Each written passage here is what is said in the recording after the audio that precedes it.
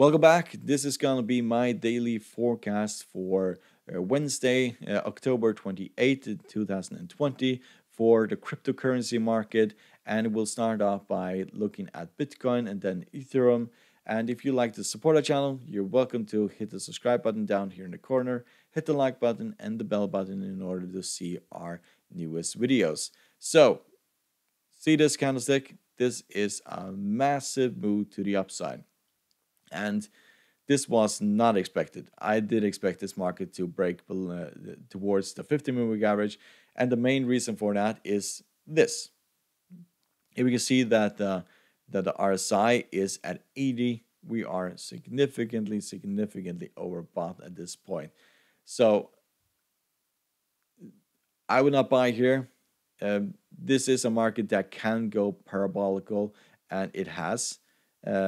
It only means that we'll see a massive move towards the downside at some point. So if you want to be risky, then you buy here.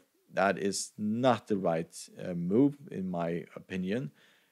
Always wait for a pullback towards support in order to enter this market.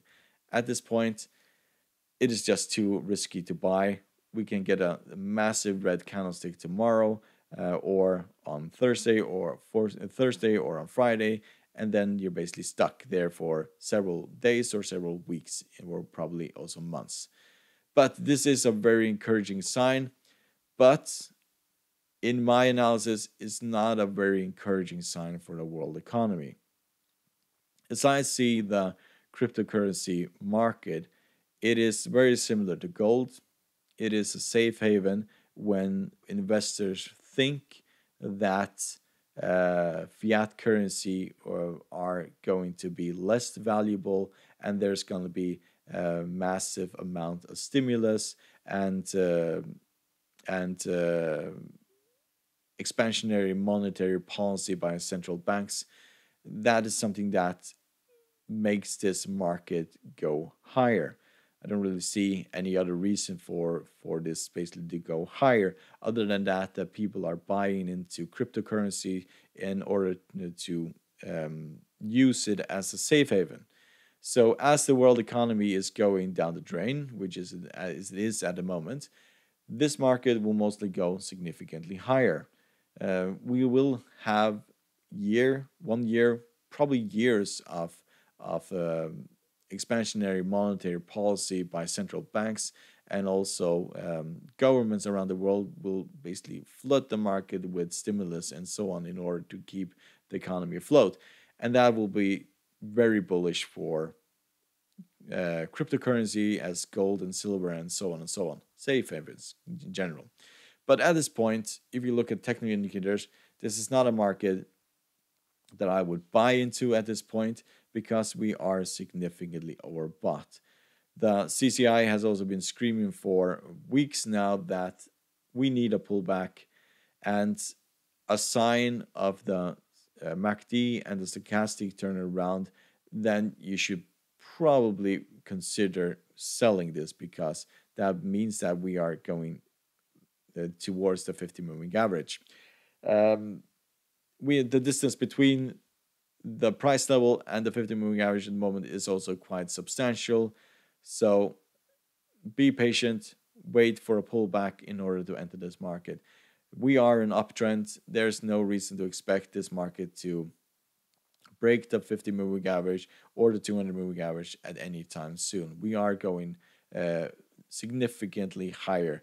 At this point, we are finding resistance here at this top from June in 2019. So there, we haven't been at these levels for quite some time, and at this point, this is looking very encouraging for Bitcoin. But we need a pullback in order to enter this market. So look at the other one. This is Ethereum.